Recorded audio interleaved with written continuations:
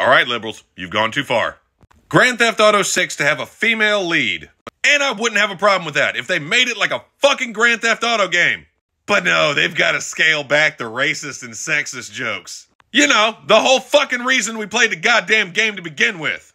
Let me tell you something. This is one of my favorite fucking game franchises ever. I have played literally all of them. I'm fine with a fucking female lead, I really am. But she's gotta be dirty and nitty gritty just like the fucking men. But we know that's not gonna happen because they're scaling back all the fucking humor. If you actually read further down in the article, they're talking about taking out some of the profanity too. No, you see, as the makers of a game that's based on killing cops, stealing cars, and fucking hookers, we wouldn't want to offend anybody. This is what I'm fucking talking about. Do you see how stupid what I just said sounded? They're keeping all major aspects of the game except racist and sexist jokes and profanity. No, that would contain too much realism. I'm gonna let you in a little secret. The original Grand Theft Auto sucked originally. Basically, it was just a fucking driving game. Then they sped up all the fucking controls and made it so you could shoot cops. Then they added hookers and the word fuck.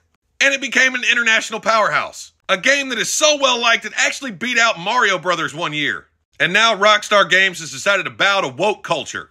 I'm gonna say this, I hope you go fucking bankrupt. Because that's what should happen when you fuck the fans over. Because while we're expecting a Grand Theft Auto game, you're giving us another fucking driver game.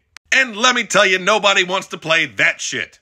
We need to scale back the tackling in Madden because concussions are a real thing.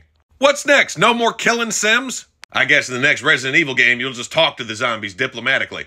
Rockstar, I'm here to tell you you're fucking up. Just make the game we all want, not the one you think we need as a country right now.